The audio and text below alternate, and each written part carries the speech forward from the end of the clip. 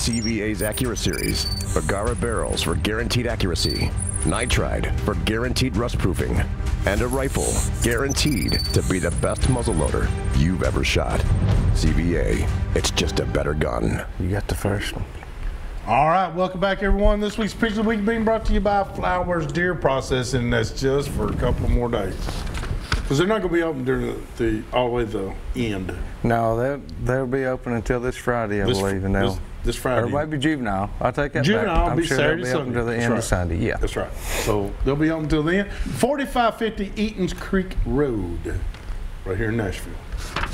What we got here, let's see here. Our first picture, this is it Ayan? Am I saying it right? Ayan Taylor, Tayar, 8 years old with his first deer, hunted with his dad Azad. And Mary Brandy sent us this picture, so we want to thank her for sending that. Mary Brandt. Oh, okay. Well, I'm sorry. It was misspelled. I didn't do that. Mary Brandt for sharing. We appreciate that. We'll talk to Taylor later. Yeah, we'll get Taylor later. Our next picture here, this is Mr. Levi Wilson from Wilson's Wildlife Taxidermy. And they've been after the ducks pretty hard the last couple of weeks. Those are all taxidermy ducks. I bet he mounted that whole flock.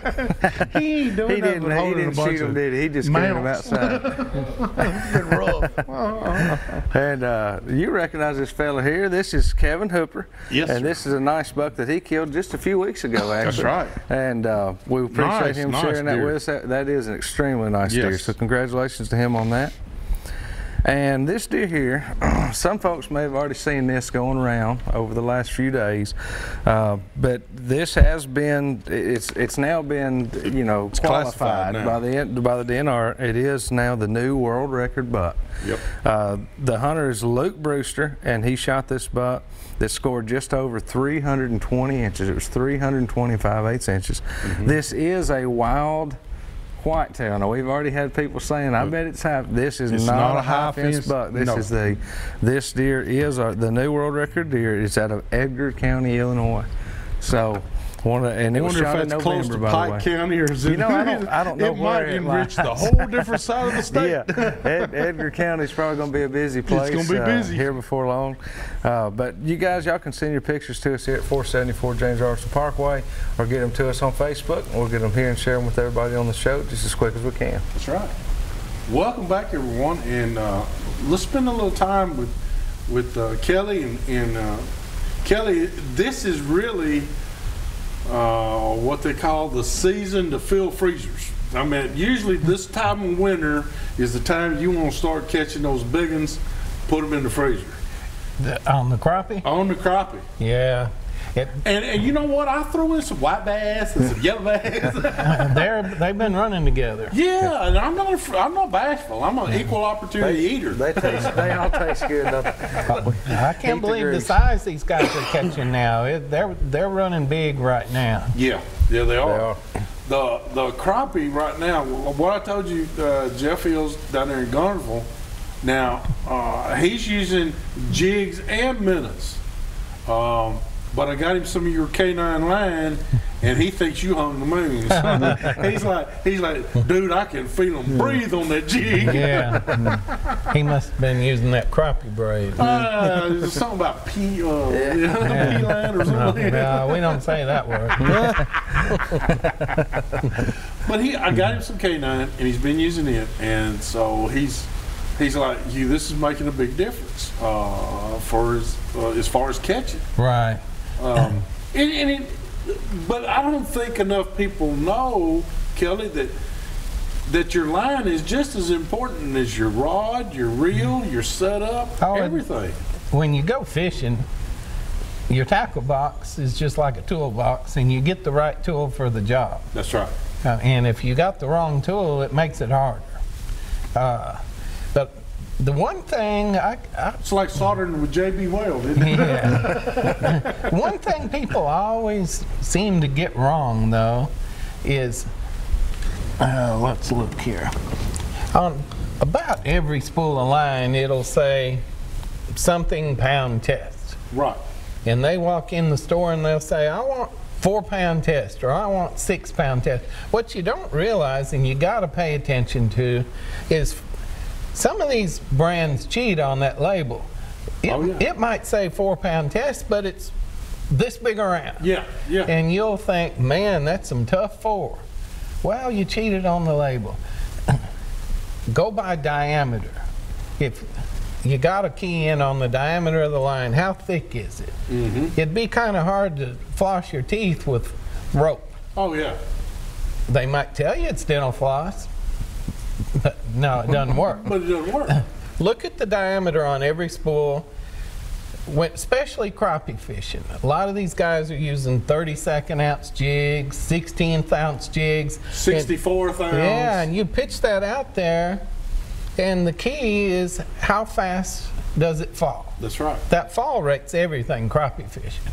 And obviously if your line's this big around versus this big around, the fall rate's going to be totally different. Really? So you want to key in on what diameter line works the best for whatever weight jig I'm using. There's some guys fish 25 foot deep. You might want a little heavier head because it's got to get down there and you don't want to wait all day for it. Right. But these guys pitching these docks, you're only in 10, 12, 15 foot of water. You can pitch out with 4, 6, 16th ounce, 32nd ounce head, and you'll start to get a feel for how fast or slow that jig sinks. And you know these crappie are notorious for deadlining you. That jig's going down and it just stops. If you're not paying attention. Yeah, he's already bit it, chewed it up and spit it out. Yeah. A lot of guys like this high-vis line. You can see it.